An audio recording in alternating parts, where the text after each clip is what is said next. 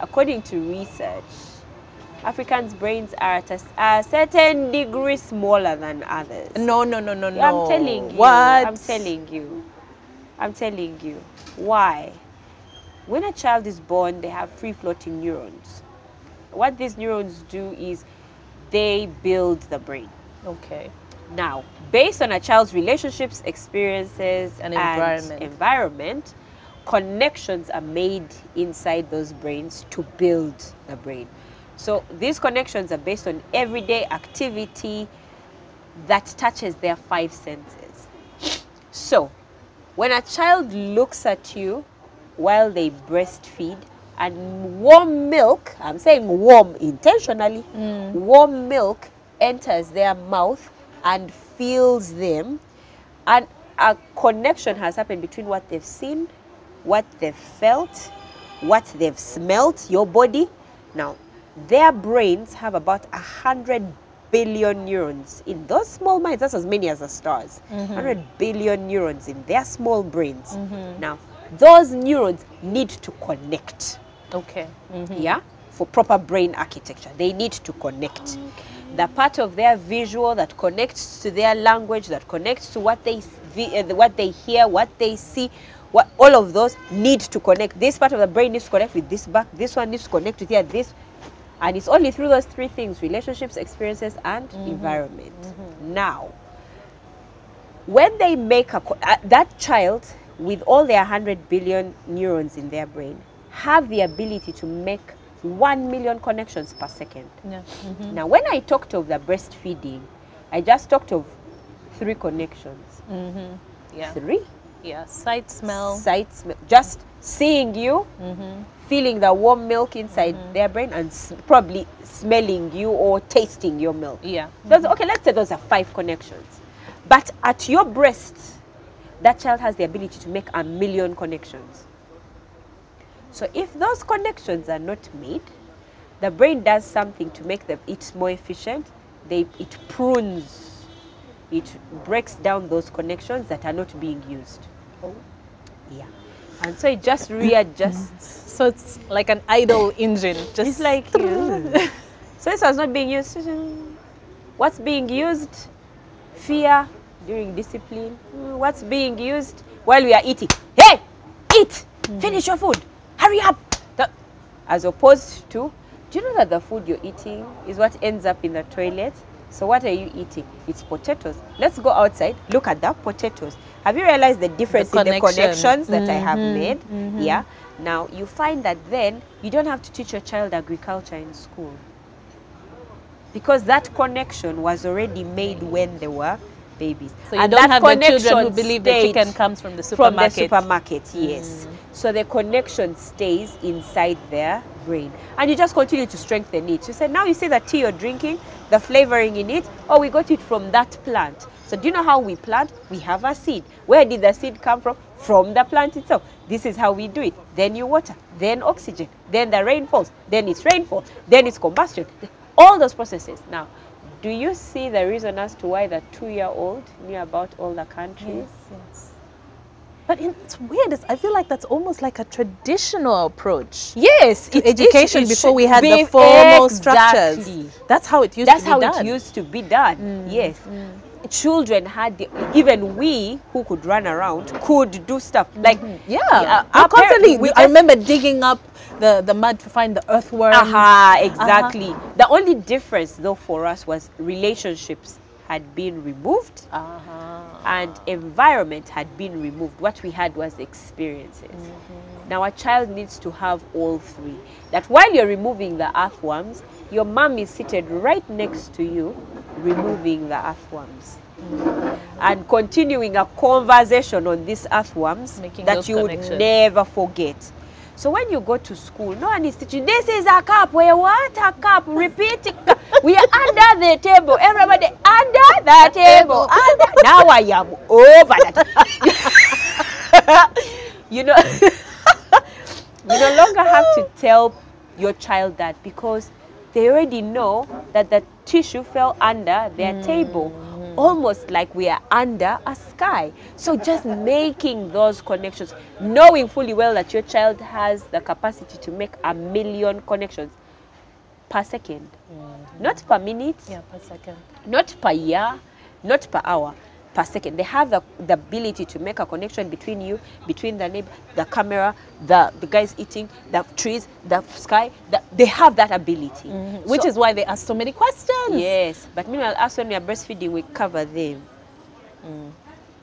And they keep pushing it because they want to look at you, look and see, and study This will switch on even our program. We actually even bought DVDs to watch while we breastfeed. Get ourselves comfortable. Cover up, watch. As the only connections that remain for your child is now just the test and how it feels. So the connection, maybe with the background sound, sound. Maybe now that they've looked away what they've seen, but they don't even get it because you've not helped them get it. Oh, where are you looking?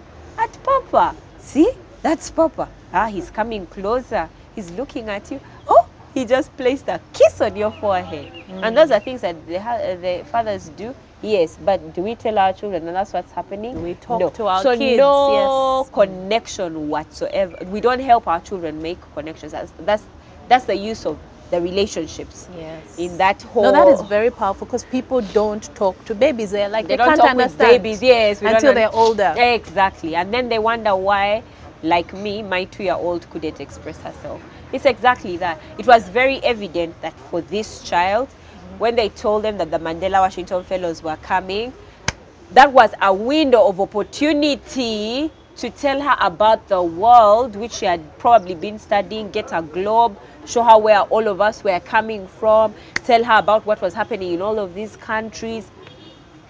The point at which she reached us, she knew what was going on. Nobody needed to take her to a geography class to pass an exam to know about Nigeria or Uganda. She just knew it in an environment of love. She could see us. She could experience us. We had come with flags. She knew that girl will never forget these 25 countries in Africa. Never. But as our children don't even know they're in Uganda. It's very powerful. Yes. And I think for a moment, there was a time I thought this is only something for Americans and people in the first world countries, until I met a Ugandan who had been taken in as an orphan. Okay. And Caleb Jones Moreno had been taken in as an orphan. When he'd gone, he could not talk. Like, he was from deep in Tororo, in an orphanage in Tororo. He could not talk. They adopted him. I saw him 1 year later, and he was ahead of my son. You couldn't believe. I couldn't believe. I said, how is this possible? They said, yes, it's possible. Just talk with them and ask them questions, talk with them and get them thinking. And I remember I was like, but what do you mean? I ask her, huh? How? Like this one that I say you are playing, like, how do you do this? And I remember I went to pick him up from school. I'd been talking with her dad, Wakawa. Immediately his son entered the car. It's like I didn't exist. He went into, hey buddy, what are you thinking about? Nobody asked a 5-year-old child, what are you thinking about? Yeah. They don't. But he asked his son, what are you thinking about? He said, cars. Now, if I'd ever asked Blake, like if some witchcraft had entered me and I'd ever asked Blake, he would have probably said cars, and that's where I would have ended. No, but not this father. No, what about the cars? He continued, what about the cars? He said, I'm thinking about the gas that comes out the back of the car. Crystal, by the time we got home, we talked about combustion, we talked about the ozone layer, the temperature of the sun. Did you know it's 3,000 degrees centigrade? You didn't know. But me, I'm telling you, I found out on that. Temperature of the sun, electrical cars, climate change. Climate change, us, we don't even understand. We just hear Trump quarreling from that. We're climate change. Our climate, our weather, climate. What's the difference between climate? Actually, that's what we know. The difference between climate and weather to help our children pass their exam. This one, it was a conversation that started from, what are you thinking about? Cars. The boy left knowing carbon monoxide. And he wasn't saying, what did I say the gas was? No, he was just like a conversation. Yeah, no. Which led to something else, led to something else, led to something else. You would think that that's where it ended. Immediately the boy got a glass of juice to drink. The dad asked, what are you drinking? He said, juice. They said, what kind of juice? We went into orange juice, vitamins, jams, disease. It was eye-opening. I was like, oh, yo, this is what it means to stimulate a child's brain. Like, you get them thinking. You get them to the point that they come and ask. And now you see, the children that we have now, the questions they ask us that make us get tired. Mommy, where are you going? Why are you going? When are you coming back? Those are the questions that stress us. Yeah. But those are not the questions I'm actually talking about. The questions I'm actually talking about are, Mommy, yesterday you left at 9. Now you've left at 11. Isn't there something wrong with this? Yeah. Or, Mommy, you said you work. You have Mommy, the one time my son asked me, Mommy, do you have 2 offices? I said, no. Like, why would I have 2 offices? I have 1 office. Like, no. So why do you come with your computer at home? Because that means and this you is sit and do work so that at means home. this one also is an office. Wow. Or my 4-year-old asked me the other day, she said, Mommy, do you think everything praises God? I said, yeah, of course. She was like, no. Not the ones that don't know him. Of course. Wow. Of course, the ones that don't know him. Of course. Of course. Now those are So you're learning now. Yes, those are the questions that you get your child, like, where they think beyond, Mommy, where are you going and when are you coming back? Mommy, will you bring for me a sweet? It really comes down to talk to your children. Even if you don't know about the ozone layer and everything, just talk about what you know. Google. Even you can Google. You can Google and find out what. We all Google. Yeah. Mommy, what is what? Mommy's coming back. Google it. Yeah. And then you can't just answer a child's question and say, yeah, it's the sun, and you leave it there. No, like, you continue the conversation. So essentially that's what the book is about. Okay. Equipping parents on how to have a conversation with their child from the day they come out of their tummy to the day they are past the 3-year-old mark. And they're more or less going into kindergarten. So how did you meet Brian? Brian, I met Brian. Let me sip tea.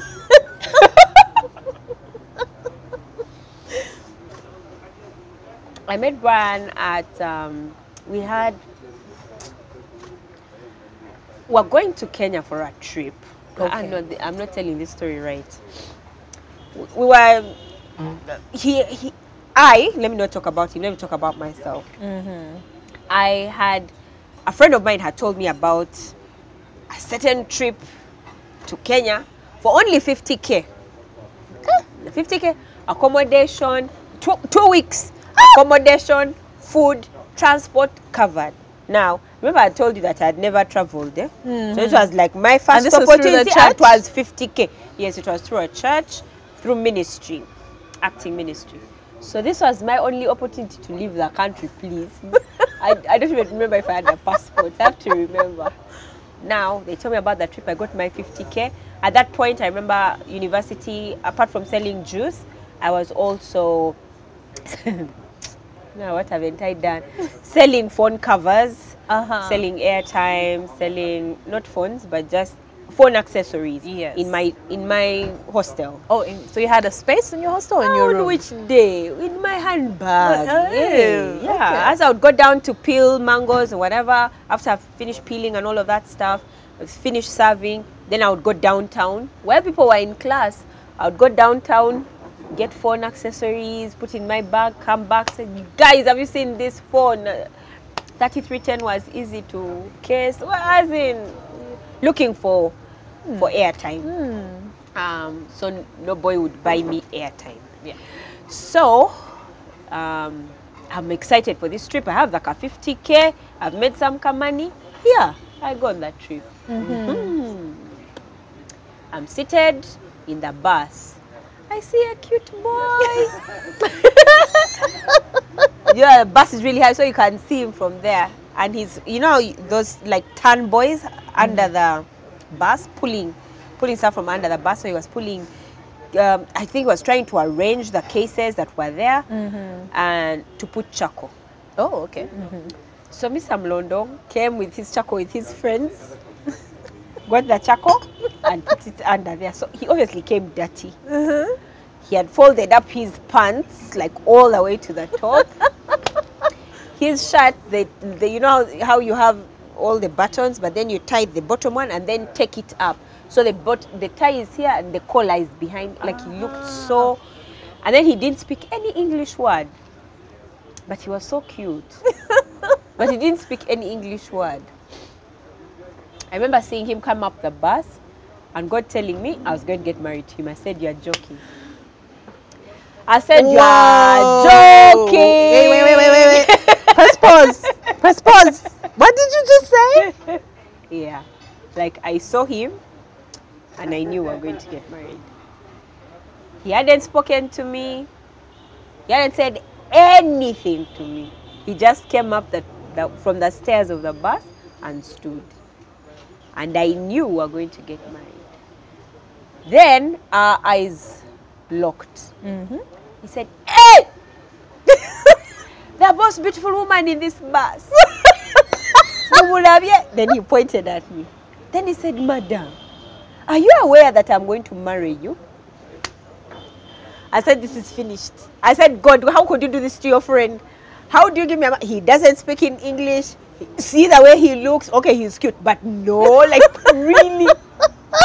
Was that my 10-point program for the kind of guy I'd like to get married to? English already had gone off. Educated, what already had gone off. As just like, all he was left with was possibly a relationship with God. Anyway, he asked the person who was seated next to me to excuse him because that person was seated next to his wife. He sat with me. We talked. No English word from Brian. I spoke in English. Brian replied in Luganda. Are you serious? Brian replied in Luganda. We went all the way to Nairobi. We started ministry. And then the guy who had been acting the Jesus parts had to come back to Kampala. Okay. So they needed someone to act. So in a meeting, they asked Brian to act. And Brian says, "But me, I'm not saved." I said, "Now you see." Even the last point, which I thought he was, he's not saved.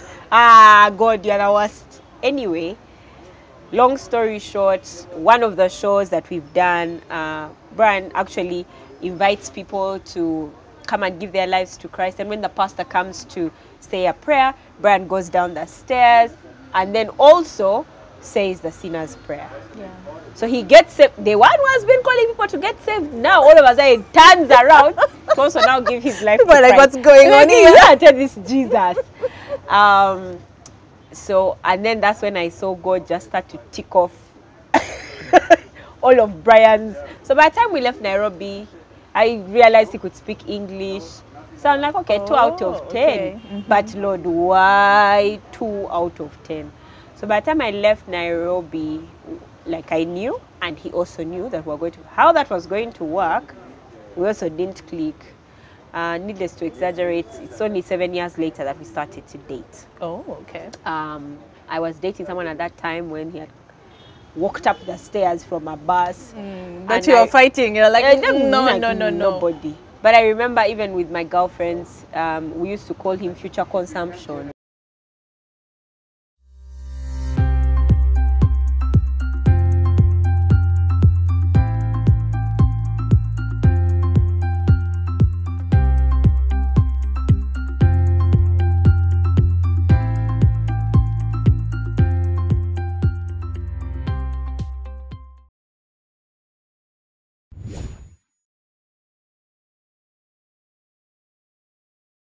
Why am I in a rush? Like every time he asked me, said, let's date. I'm like, why? I know I'm going to get married to you. So if I date you now, that's it for me. Nobody. So I dated. I dated, went out, had dinner. Like I really just, because I knew this is my end game. Like, so I'm in no rush. So finally, yeah, one time I said, okay, but okay, God, okay. I'll enter a relationship with him if he finds me here in Ginger. So he happened to call, where are you? I said, oh, I'm in Ginger. It's like, hey, okay, Kale, have a good time. Yeah. 9 p.m., knock on the door. Brian Mulondo was there. I was like, okay, God, you win. By this time he had improved from 2 out of 10 to like a paltry 5 out of 10. I'm sorry, Brian. I'm sorry. Yay. A paltry 5 out of 10. He was now working with Watoto. So I was like, oh, he actually has Bambi a nice job. Yeah. Okay, he's earning money. Because I remember it's still fair poverty at this point. So you can't tell me this man. So he was bettering himself. He was actually already better. It's just that I didn't have access to that information. Okay. What I had access to was this gentleman who was carrying. Putting charcoal. Yes. So for me, he was a charcoal seller from somewhere. Didn't speak English. That's the one who God wanted for me. I said, God, you are joking. So anyway, by this time, his numbers are looking really good. I got out of the relationship that I was in at that time. Wasn't ready to enter another relationship, although God had already confirmed that, yeah, like now for real. So I entered a relationship with him 2 years after that last relationship. Yes. And yeah, it's now been 7 years married. Yes. 8 years actually. So you dated for how long? We dated for 2 years. We dated for 2 years, then got... So basically you've known him like for a very 17 long time. years. Yes, yeah. Before he became a celeb, we were normal people. He lived in a garage. After he left school, lived in a garage. Actually, his company is now called Garage Group. Because of the garage, that's where everything started for us. Yeah, that's bought our first land there, bought our first car. Yeah, that's... You were saying that he's a person who's always pushing you and always reminding you what you're able to accomplish, right? He's such a perfect balance for me to be able to tell me, this is how far you've come, this is how much more you can go. I remember I told you earlier, I really want to work on my personal brand this 2020. It's come as one of the things that are priority for me this next year. And I remember I was going through a strategy session, going through the competition. Then he asked me, so who's your competition? So I start naming some interesting names and says, no. It's like, where is Chimamanda's name? I died. I said, excuse me, sir, do you know Chimamanda? Do you know her? Do you know me? Wow. And that's who he sees. And I respect that. I see it there in the distance. But I also respect where he sees his wife. Yeah. And he's constantly been there to get me to where I'm at right now. For example, we've never had a maid in our home, but Brian will... Oh my. No. I told you already, I fear hell. I fear poverty and hell. I thought you meant like a nanny. No, nothing. Like nothing. Anyway. Not even a maid. So this and I guess also for him it was a comfort, because I want to be able to walk in my home in boxers and feel nothing. So he's been the wind beneath my wings. You know, he's like that eagle that's flying above you, ahead of you, then looks back, says, what are you doing? Circles back, picks you up, takes me, then encourages me then to soar, then he goes on his own, then he's madam comes, circles back. You know, even to points where if I have to go soar higher, he still takes me that far. He says, go. And I realize now why God chose him for me. Because I don't think many men do that. Many men have the capacity to.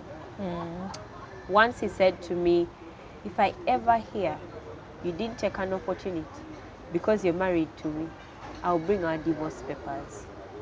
You're married to me, you have children, I'll bring our divorce papers. He said, because I don't want to ever go before God. And God said, and I am the reason you didn't reach you didn't fulfill your potential. No, that one will be on you, but not me. So he's lived that. Like at first I thought he's just jazzing. I told him, me, I can be a rich woman's wife. I can be a rich man's wife. He said, even understanding where you've come from. I don't know. He told me, Manuela, even if I woke up today morning and I was Sudir, I would chase you out of that house to go and work. Because you do not exist to just be my wife. No. So how don't you wake up? How don't you wake up? Especially if you also fear poverty. You wake up. I love it. You wake up. You know, like, yeah. So that's Brian for me. So he's been such an encourager. I mean, the whole of this year, actually, last year into this year, I was battling depression. And he's the one that showered me, took care of me when he would come in and find me in my pajamas. Go like, have you, takes me, showers, comes next day, Manuela, you still haven't, takes me, showers me, brings me back, Manuela, you know, so he's the true definition of a support. Any wife, to the women, leave Mulondo, he was made. I have to put a disclaimer, leave him alone, because now you might confuse him, please. But yeah, that's Brian. It's beautiful. Yeah, that's very beautiful. Wow, what a journey. Yes. Manuela, someone just seeing you when she's all in the high heels. Never to imagine, but that's so powerful. You've come through a lot, and I can only imagine how it strengthened you and your relationship with your mom. My mom, yes. She's even right now, she's at the center. She runs a childcare center while I'm away, which is most of the time. Wow. She's she's actually the reason for the cradle. I wouldn't say it's me. What? No, I just say, Mommy, now this is what we need to do, and she beautifully implements. She's now that relationship also. Yeah, she's been a wonderful support. I look back at our past and I realize that in her way, she by virtue of the fact that I became her sister, her daughter, I was her daughter, kind of became a partner, a friend. We shared so many memories. We cried so much together. But one thing I really respect about my mom is not once did she ever talk about my dad. From her relationship, nothing. She left all us the children to experience him on our own. Not once. That's the best gift you can ever give your children. She's comfortable in where we are at. She knows whatever I'm going through with my dad is based on my own judgment with him, my brothers, based.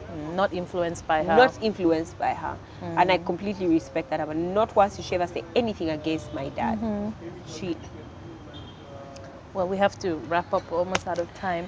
Now we know that there's a book been put out there. But also, I was reading about your plans. You want to have a franchise. Yes. And then you went for Inspire Africa, you won some money there, you did a competition DFCU Bank as well recently. Yes. And then you're talking about Brian telling you if he ever hears an opportunity came up and you said no. No, yeah. So is that like your driving force?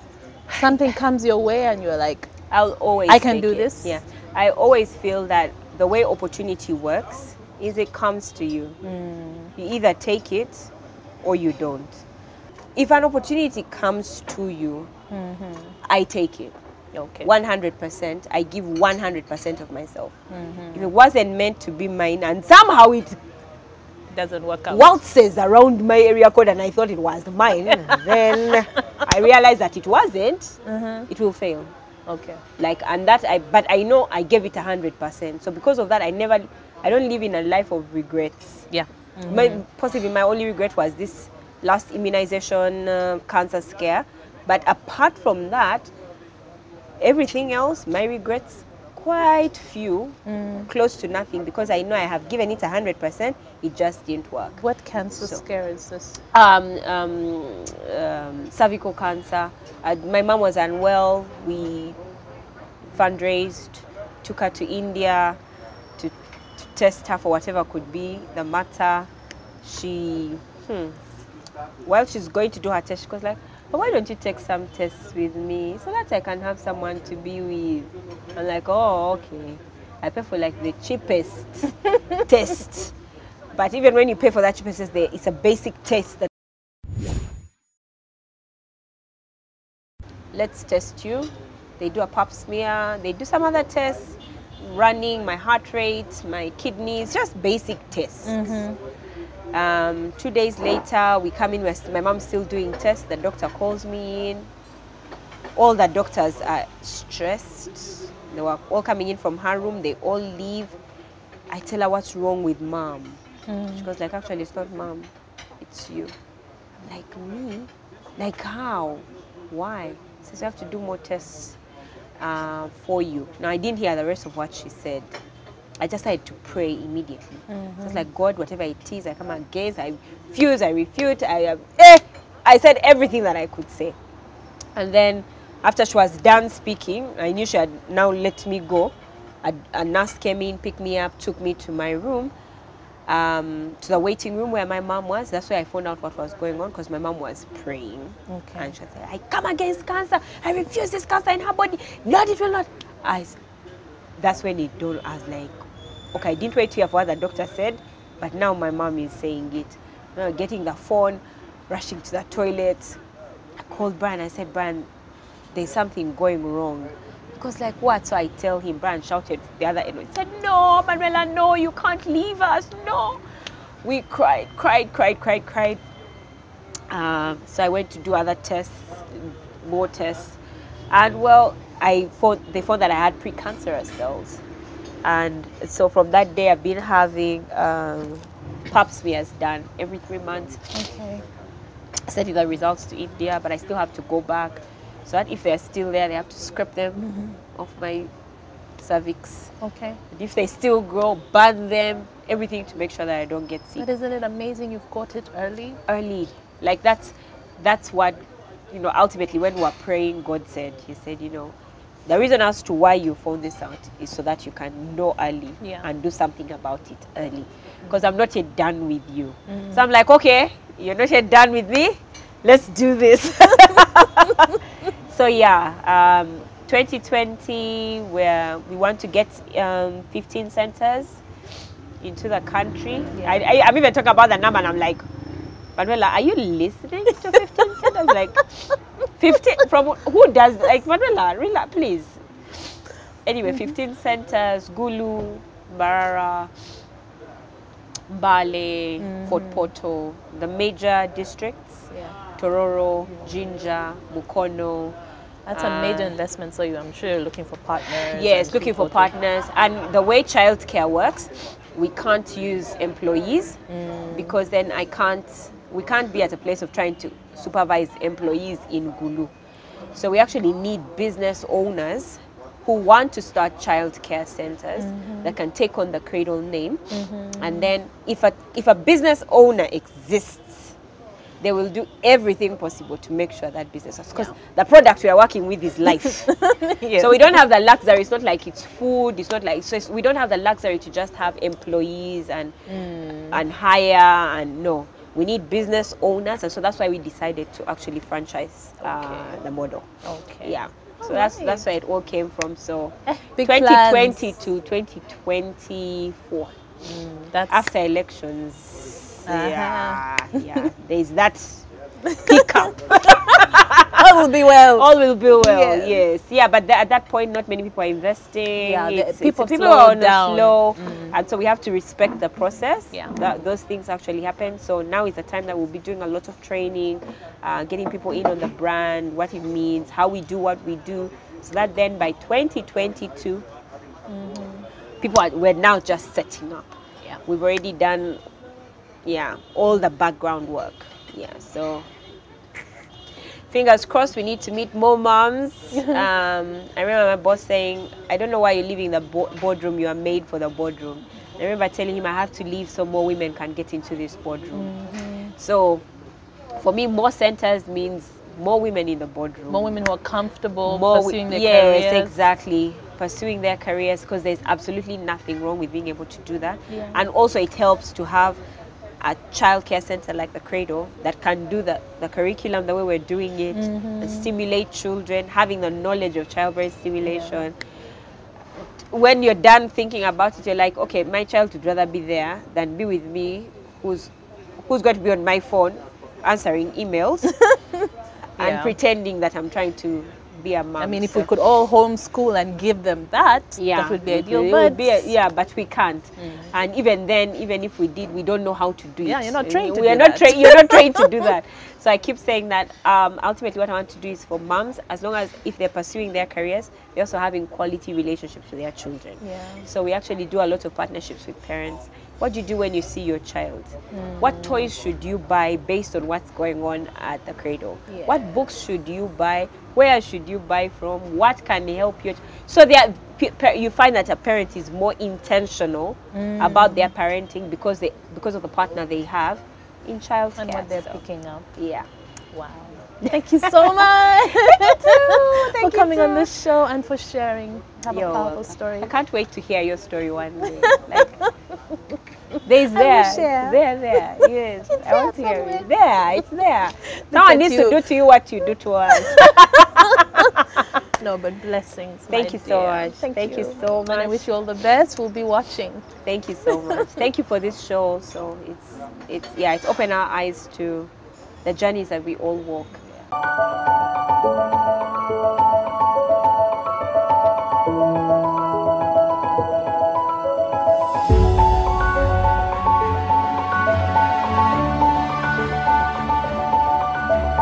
Yeah.